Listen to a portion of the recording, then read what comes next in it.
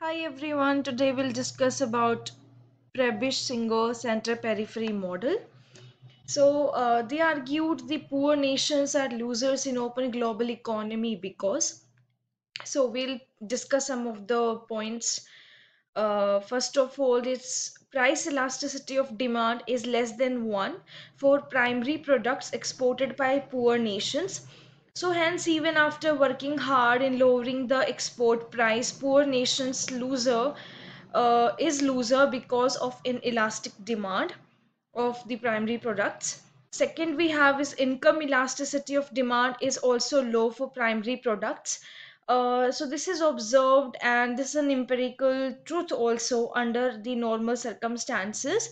So that is this income elasticity of demand is low for primary products. The third point is the primary products are sold under global competition market. Under competition market, we'll say that where P is equal to MC, whereas rich nations they sell their products under oligopoly market. Under oligopoly, we know that price is greater than MC, or that we say that marginal cost.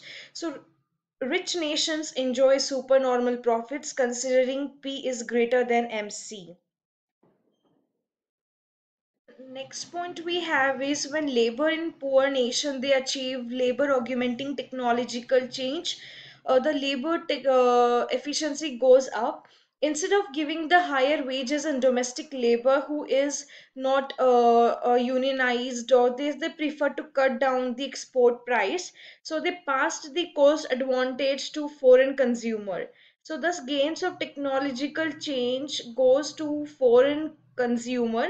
In contrast, we see that rich country में जो labour होते हैं वो union होता है उनका काफ़ी strong, and जो भी टेक्नोलॉजिकल चेंज होता है उसका जो भी प्रॉफिट होता है it goes to the labour in the form of bonus और the productivity linked increments which means gains is retained at home in the rich nations.